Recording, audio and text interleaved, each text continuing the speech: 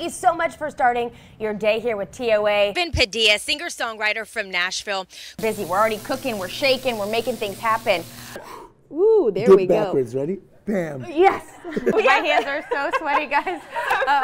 26 years old, country singer. So much going on this year. We've got all the dogs you can see. And you might recognize this face, James Dupre. You lived in Nashville a couple years ago, and you've really immersed yourself in the culture there.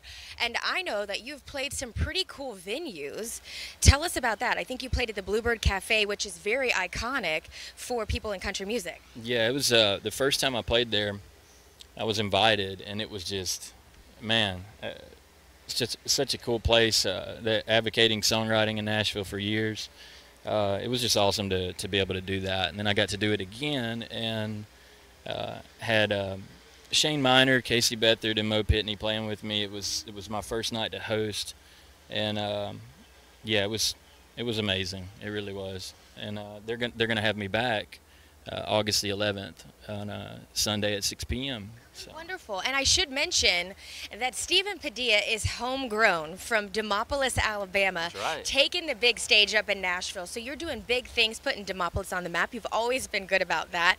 But tell everybody what you're most excited for in the next 365 days, the next year. What's new for Stephen Padilla?